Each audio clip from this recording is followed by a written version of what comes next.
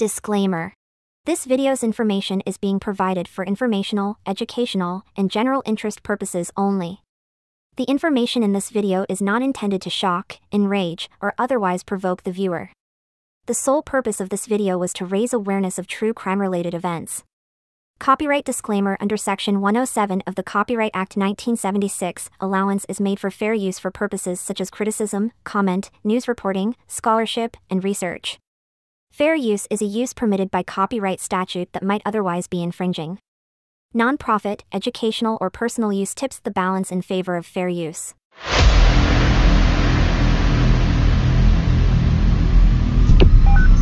911, what's your emergency?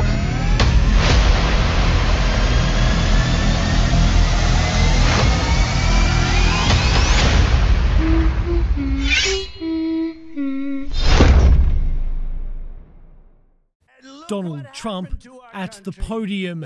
In this new video, you can hear him talking as the gunman, 20-year-old Thomas Crooks, crawls across a roof into position. There he is right there.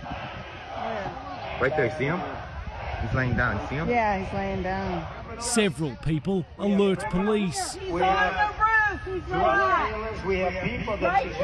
Crooks, using his father's rifle, is able to get off several shots.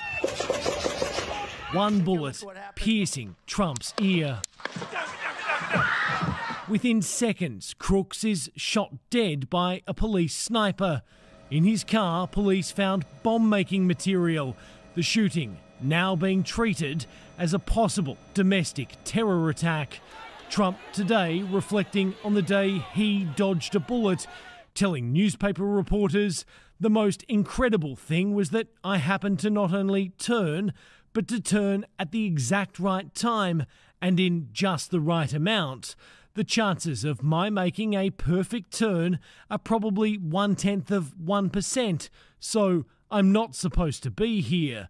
Trump says he insisted on walking from the podium. I said, "I've got to walk out. I have to walk out. I did not want to be carried out. I've seen people being carried out, and it's not good." The failure by police to stop the gunman has caught the president's attention. I've directed an independent review of the national security at yesterday's rally to assess exactly what happened. The FBI is looking into the gunman's motivation. Fellow students say he was bullied and mocked for wearing hunting outfits, but he was such a bad shot, he didn't make the school's rifle team. I mean, he would sit alone at lunch. I mean, he was just an outcast. As he was led from the stage, his face bloodied, Donald Trump used the moment to rev up his supporters, fist pumping, shouting "fight." There is chaos. One supporter capturing the moment just after several stray bullets struck 3 people. Avid Trump fan Corey Comparator was killed. The firefighter dived on his family as the shots were fired. Another view from the stands where someone was shot. Medic, over here! Medic! The cries for help drowned out.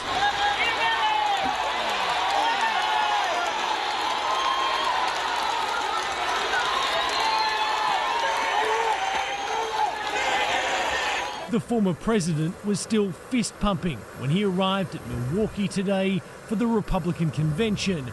His wife, Melania, stepped back into public life, issuing a heartfelt statement.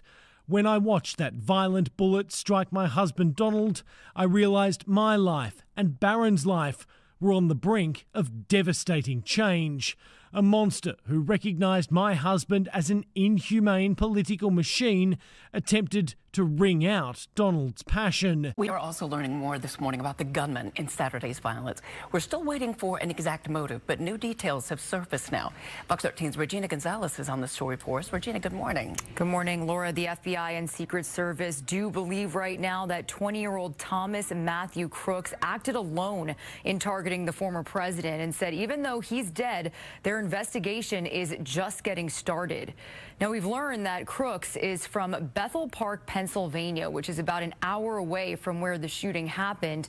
And that's where we saw investigators search the home he shared with his parents yesterday, later telling us they found bomb-making materials in the house he lived in and the car he drove to the rally.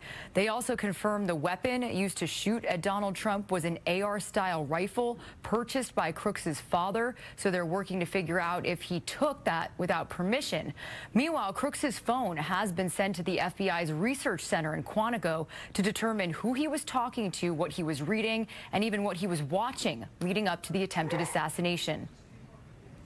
This is a really, really big deal. It's the first time in the modern era of social media and the internet. So I think this redefines everything. Now, Crooks graduated from Bethel Park High School in 2022. As yearbook pictures like this one and older photos surfaced, former classmates described him as a quiet kid who was bullied and struggled to fit in. Meanwhile, Crooks's political leanings were not immediately clear. Records show he was a registered Republican voter in Pennsylvania, but did give a small donation to a liberal party the day that Biden took office. He was 17 at the time. And according to the Pittsburgh Post, his mother was a registered Democrat and his father a libertarian. Federal authorities say they're investigating Saturday's shooting not just as an attempted assassination, but also a possible act of domestic terrorism. Wow. All right, Regina, thank you.